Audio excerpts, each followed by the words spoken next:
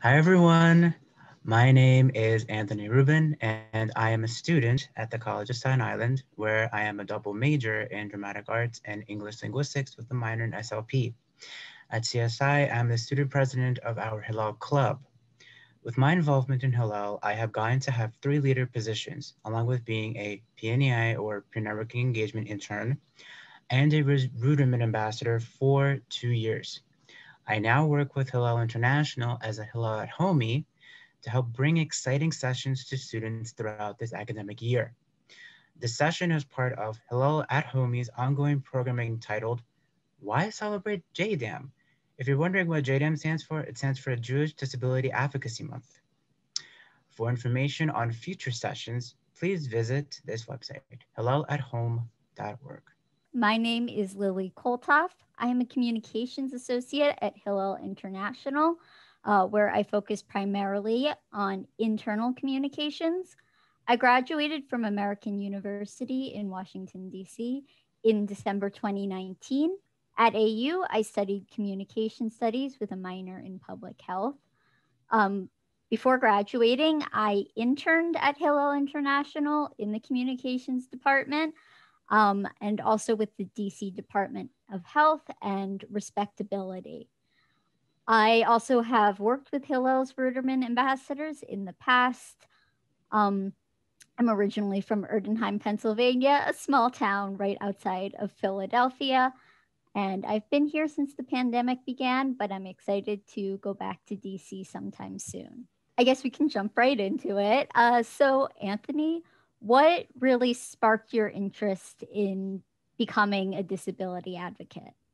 What really garnered my interest in becoming a disability advocate actually was being involved in my school's Center for Student Accessibility, where students of all ages who have a disability, they could get accommodations, they could get testing needs that they need. They have a counselor.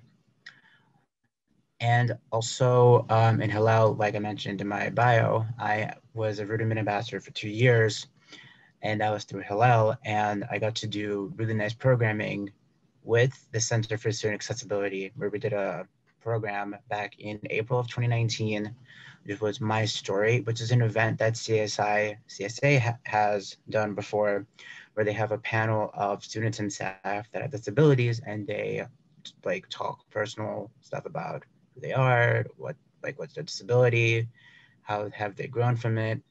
And for me, being able to work with Hillel and with CSA really helped me understand why I loved doing disability advocacy work. What about you?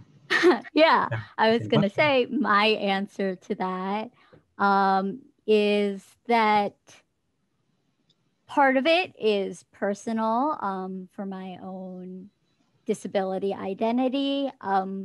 When I was in middle school and high school, my mom always made sure that I went to my school's my IEP and 504 meetings at school. IEPs, 504s are both learning. IEP is individualized education plan. 504 is a similar idea, which helps students with disabilities, students who require accommodations, secure those in an educational setting. My mom brought me to those in middle school. In high school, she had me lead them. So that was sort of disability advocacy, but I didn't quite recognize it as that yet. But in my freshman year of college, I actually got contacted by our engagement associate at my Hillel, bringing up Jewish Disability Advocacy Day, which is a great event that happens on the Hill every year. Not this year, unfortunately, not in person, hosted by the Jewish Federations of North America.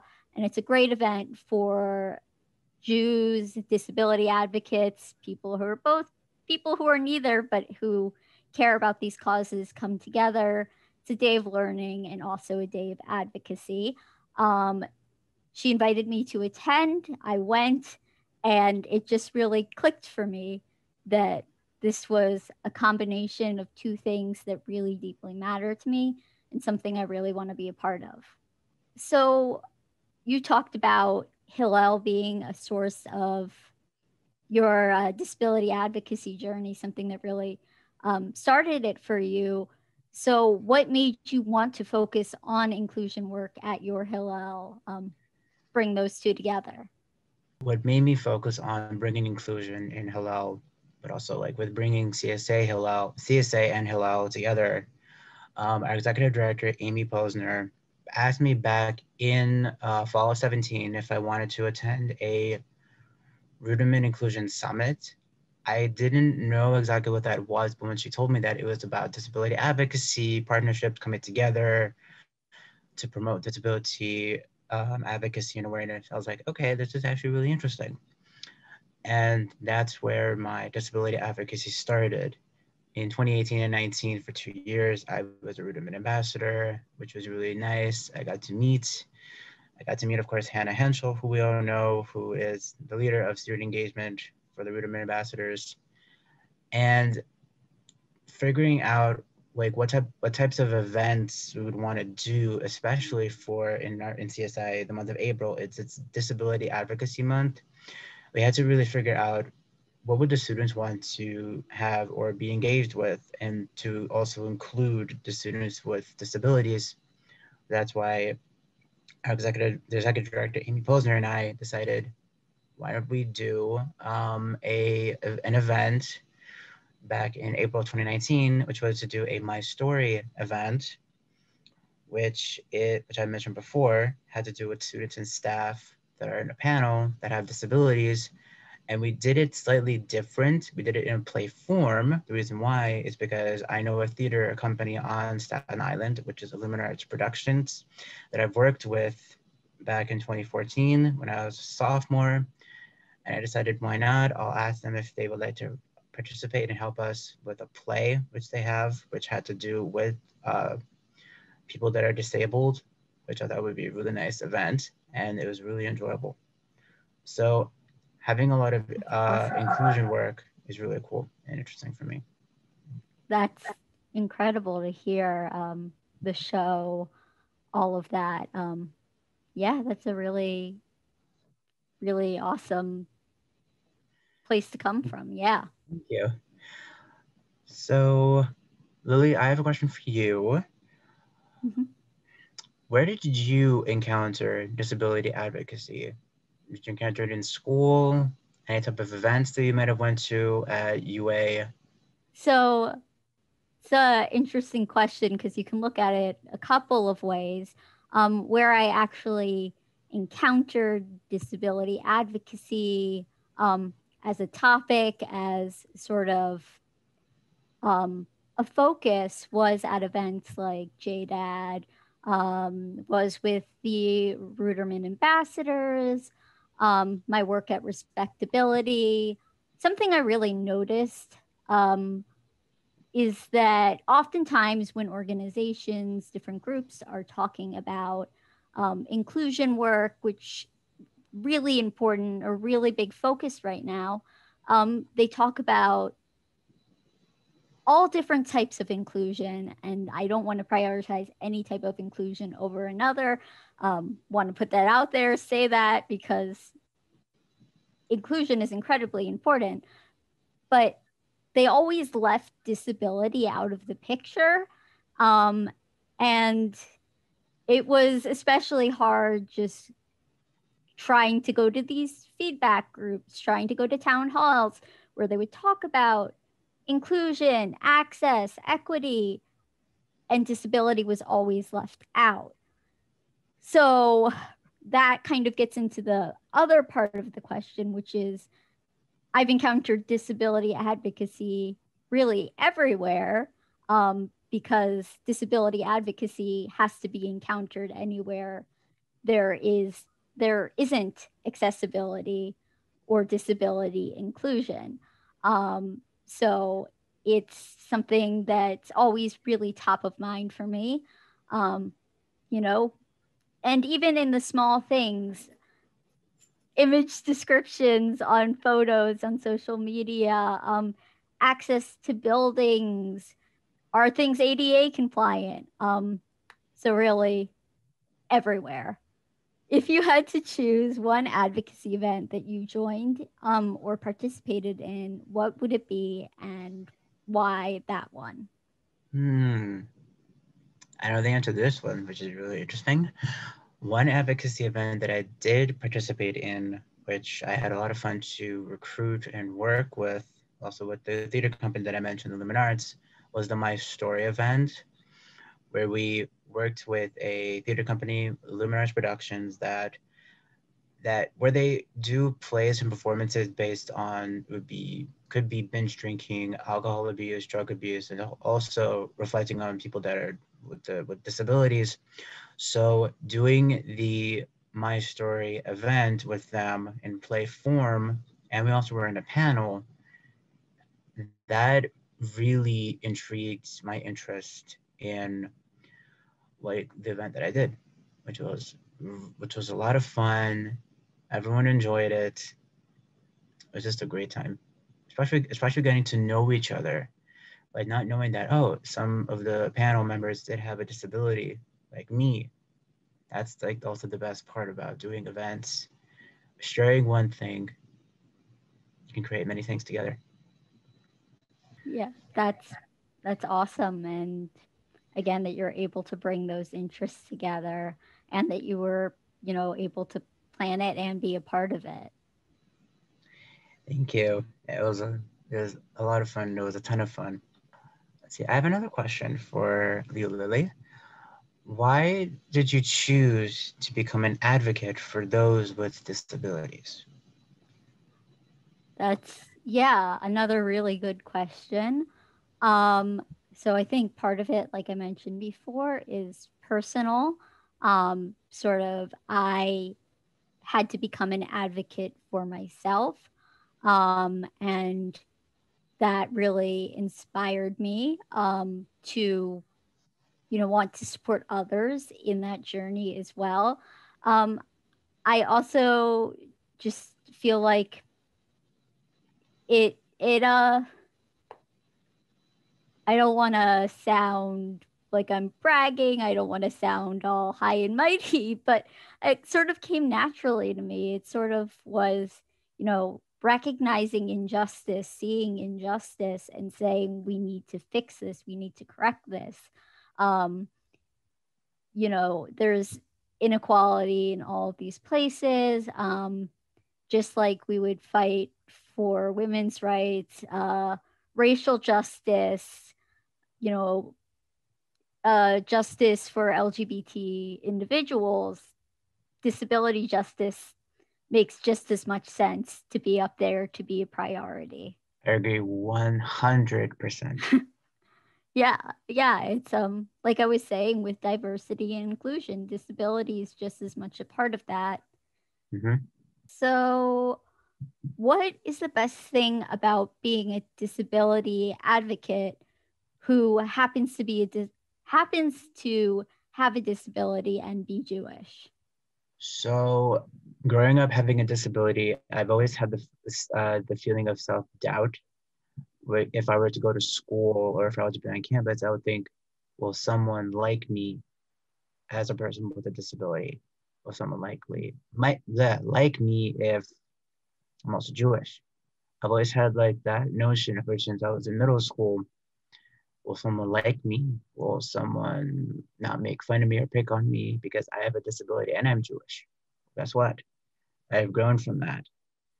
Ever since I also went to high school and now in CSI, being a part of CSA, the Center for Student Accessibility, and being in Hillel, I've grown out of my shell. I love who I am. Being a disability advocate who is not only had a disability, has had it since they were 2.5, and also being Jewish growing up, it's a strong suit. Because for many, you think, oh, how can they do so much work if they have a disability and also they are Jewish? How can they do that? I put a lot of hard work and soul into what I do, which is best. I love going to school. I love working with many different types of people and individuals, including working in Hillel. It's not only showed me what types of things I can do, but I've grown from them. And those that are whoever's going to be watching this, I want to make sure that you can do anything you put your mind to it. Even if you think you can't, look into your heart and soul. You can. Don't let anybody bring you down. Yes, snaps for that. Or we can do applause, ASL applause. Yes. Good thing for everyone to know. Mm-hmm. Um, yeah, I mean, I guess we'll both answer this one, but what role do you find or feel like your Judaism plays in your disability advocacy, and why does disability advocacy feel particularly Jewish to you? If you need a second, I can answer that one too. By all means, go for it. Yeah, I think it goes well with what you were saying, and sort of touching on the question you just answered a little bit, and then going into this one. Um, I'm going to keep coming back to that first JDAD I went to, Jewish Disability Advocacy Day, because I remember when I got the link from from our engagement associate at Hillel. When I first got it, I was a little bit like, there's Jewish Disability Advocacy Day. It seemed very, I had never heard of it before. And it was kind of shocking that it was a thing. Um, and I went, and it was one of those moments where I just felt an instant sensation of belonging, an instant sensation of community. And really, there are all these people here who share these same identities with me, who share these same intersecting identities with me, and these same passions. And really, it was just, it was such an incredible feeling to be among these people who were like me and cared so deeply about the same things as me. Um, and I I learned so much that first day, and really every time I engage in a Jewish disability advocacy space, um, all of these different Jewish stories, Jewish concepts we've heard. Um, there's, Moses, an incredible prophet, the leader really who led our people out of slavery and into freedom, who had a speech impediment. Jacob, one of our patriarchs, walked with a limp. Really, all these things that we either don't know or don't really pick up as important details of the story. Like all these great Jewish leaders, both biblical and also modern, um, people with disabilities. And so, first of all, there's that. There's Jewish concepts, things like B'Tselem Elohim, we're made in God's image, so that the way we are is perfect, even if it's different, deviant from the norm, deviant from what's considered normal. So really, there's all of these little links that you don't might not think of at first, but come through. Um, and it just that's Judaism bolsters disability advocacy by adding these concepts, adding this grounding in faith to the mission. Um, and disability advocacy feels Jewish for those reasons. You can find it throughout the history of Judaism. Um, and this drive for tikkun olam, repairing the world, for, you know, doing good, bringing people together, loving your neighbor, all of that, Jewish disability advocacy brings them together. I agree 100%. And I'm also going to bring back to what you said about community, finding finding a group that has to, if you find someone that is disabled, or a group that has to do disability advocacy, or an office on campus, and if you find a Hillel club or Jewish club on campus, you have your community right there. They will accept you. They will include you. who are a part of their family and doing so many things for advocacy, disability, Jewish disability advocacy. It's an amazing feeling. I agree so strongly. How do you feel your Jewish and disability identities intersecting, and how do they impact one another? Intersecting, like come together in a way? Uh, yeah, I mean, the idea of intersecting identities, I think, is a big one that is really important to consider in a lot of social justice work. When we think about, the intersections between gender and um, race and sexual orientation, identity, um, not to get really, well, to bring to examples that are somber but realistic, when you think about the disproportionate rates of abuse faced by people of color who are also trans, when we talk about the intersection between, women of color, things like that. So intersecting identities. And I think now is also a good time to mention that, race plays a huge role in disability. Socioeconomic status plays a big role in disability. We're two white people talking about disability. It's not necessarily representative. Uh, we also have different experiences by nature of everyone having different experiences, but also you're a man, I'm a woman, different experiences based on gender. Um, and that's just something we should put out there that, these are our experiences. Every disabled person has a different experience. That's another thing. And I know we're getting away from the question, but I think we've both flip flopped between what language we use Yep. in the disability community, disability advocacy spaces. There's identity first language and person first language. Identity Mm-hmm. first is a disabled person, um, an autistic person, a blind person. And then there's person first, which is a person who is disabled, people with disabilities, a person who uses a wheelchair. Uh, Everyone has their preference for what language they use. In some communities, some languages used more often um, rather than the other sort. It's also important to know that don't assume what type of language a person uses or correct them if they're using one of those and you don't like it. Um, so, not here to endorse one or the other, just wanted to give that little bit of wisdom. Um, but back to the question, the intersection of my Jewish and disability identities. And I sort of touched on this before, but Judaism, really those beliefs of tikkun olam, of repairing the world, of equality, helps to support the disability advocacy I do.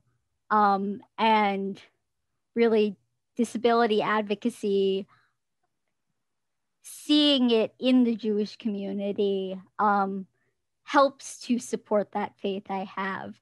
Really, I can help make the Jewish community stronger by making it more accessible through my advocacy work. Do you want to take a swig at that one or?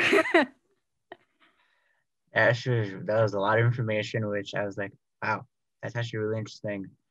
Like, I definitely have to also piggyback to I think it was the sixth or seventh question or the fifth question that we had.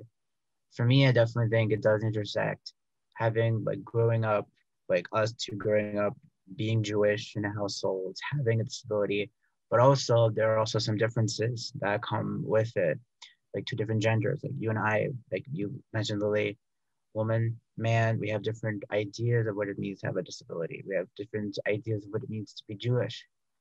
There could be also different ideas based on everything. But we also have to figure out we're two individuals that are Jewish, they're proud of who they are, they have a disability, and they're proud. So I feel like they intersect in a way because like we're proud of ourselves. We're proud of the work that we have done to promote and also support who we are, and also to give advice to those that like, sometimes would not feel comfortable with who they are. But we have to make sure to remember and let them know, be comfortable with who you are. Don't let anybody tell you otherwise. I agree entirely. I think that being proud of who you are, being proud of your identity is a huge part of it. Um, to be honest, it can be hard in the world to be Jewish. It can be hard in the world to be disabled. It can be extra hard to be both. So really that pride, that acceptance of the identity is something.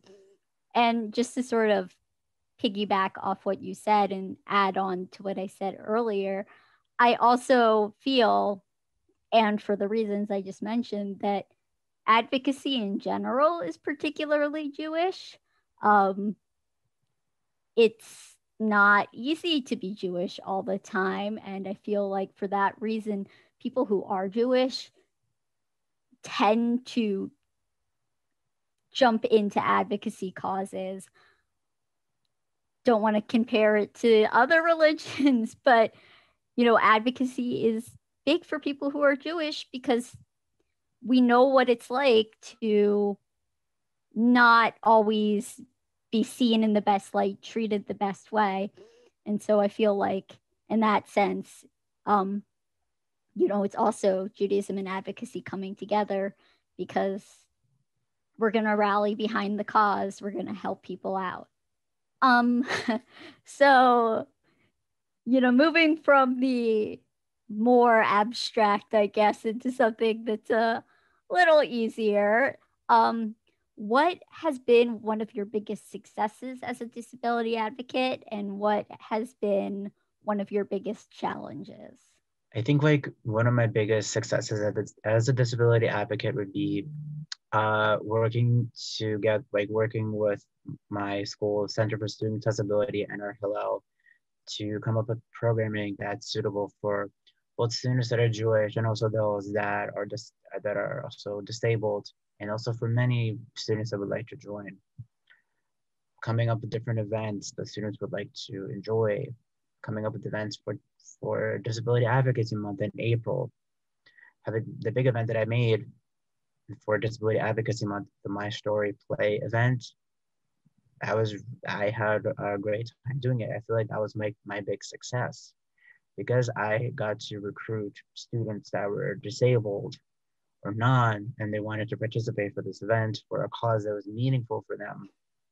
It really sparked a light in me why I'm proud to be a disability advocate. Like I think a big challenge would be, of course, if you're a disability advocate and you're doing if you're doing rudiment, for example, on campus, like I did, trying to figure out events, I think it's easy, but trying to figure out who would be interested in partaking it or who would be interested in attending, I think that that's like the biggest challenge. Because of course, now that we're like before we were in person, everybody would be coming to different events, which is really cool, number of big attendances. But now that we're remote, many students want to focus on classes. So I think with doing events that have to do with advocacy, you have to think very carefully, what would the students want most and best? Also think about like what would they like? Also ask them what they would like. Do they want an event that's intriguing? Do they want an event that's educational about what's going on with them, with their school? That's what I think for me. Mm-hmm. It's the biggest And challenges. I think certainly when we're talking about to like in the educational setting on a college campus, um, you may have your best intentions. You may, want to do a really great event on accessibility or not on accessibility, but have it be accessible, talk about disability and other intersections. But even if you have the best intentions, it might just not be possible. You know, as a student, you're not going to be able to get a ramp put in a building. Well, I don't want to say you're not going to be able to, because students have done incredible things. There have been students who have advocated for and gotten more accessible campuses, but it's unfortunately not always the reality.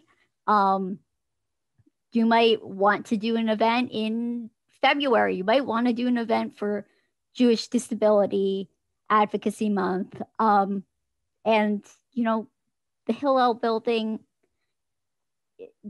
won't work, or the building where you guys have food, if it's a separate building, might not be accessible. You know, it's a challenge that needs to be overcome. And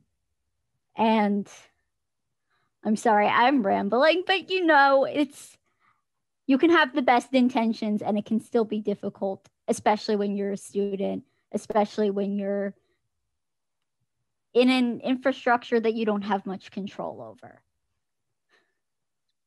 Totally agree and totally understandable. So I guess we can go into our next, potentially final question. What is one of the most important lessons that you've learned? Could be about yourself, the disability community, disability advocacy over the course of your advocacy journey. I think for me, one of the most important lessons that I've learned and gained and also garnered from just being a disability advocate is learn to understand like who you are yourself as a person that's providing the services and programs that you're going for to do on your campus and in your community. And learn, of course, to, of course, respect one another.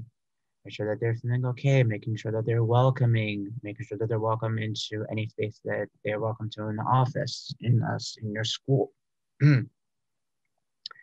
Especially coming up with programming that really garners your focus on why are you doing this program for disability advocacy? What made you want to do it? So for me, of course, being a disability advocate and being a Buddhist ambassador has really shaped my understanding of why I like working with those that are disabled and why I also would like to work with them in the near future. Great answer. To answer this question for myself, I'm going to use a quote. It's from the late Rabbi Lynn Landsberg. And I don't know if I'm getting the quote 100%, but it's not enough to ramp buildings. We also have to ramp attitudes. And I think this is a really important thing to keep in mind with disability advocacy, because what it means is, like we were saying before, you know, accessible buildings, ADA compliance. ADA, I know we mentioned it before, but to explain, Americans with Disabilities Act had its 30th anniversary last summer, so it was passed in 1990, grants civil rights protections to people with disabilities, particularly in employment and access to public spaces. So, you know, ADA compliance, having buildings that are accessible, public services that are accessible, and all of that is really great. You know, automatic doors, ramps, accessible bathrooms, and parking spaces, all of that stuff is good, but it's not enough if the attitudes, the ideas that exist about disabled individuals, that exist about disability, are lacking. And so this sort of connects up to what you said earlier about, you know, you can do anything you put your mind to. When the attitude is that disability is a lack of, or that it's something that's really holding you back. That's why I don't like using the word handicap, even though, you know, we call them handicap bathrooms, we call them handicap parking spaces, call them accessible parking spaces, accessible bathrooms. But really, you know, it's about having the attitudes there as well. And again, to connect to earlier, your diversity and inclusion workshop is held in an accessible building. Everything's up to spec. They don't talk about disability. That's, you know, ramped buildings, not ramped attitudes. So that's something that's really informed the work I do. And especially, you know, on college campuses where you might not be able to make a difference to the physical environment, you can make a difference to the cultural environment, to the intellectual as insofar as mindset environment. You know, you can create a better understanding of what disability is, what disability means, what it means to be disabled, and get rid of a lot of those beliefs that are, you know, less than, can't do. I like that a lot. Actually, I did. I really like that a lot. It's a good quote to live by. It's Mhm. really something that's guided me for a while. So thank you to everyone for joining us today on Hillel at Home for this important conversation about just Jewish Disability Advocacy Month. You may also see it as Jewish Disability Awareness, Acceptance, and Inclusion Month. Mhm. Um, you want to do your Hillel at Homey pitch? Sure. So please do check out more programs like these at hillelathome.org, and or you can also follow Hillel International on our Facebook and also on our Instagram. You can also search us on our website. You can also get any type of merchandise if you'd like, which is really cool. And let us know what you would like to see for events on our platform. All right. Thank you. Thanks so much, guys. Thanks for tuning in.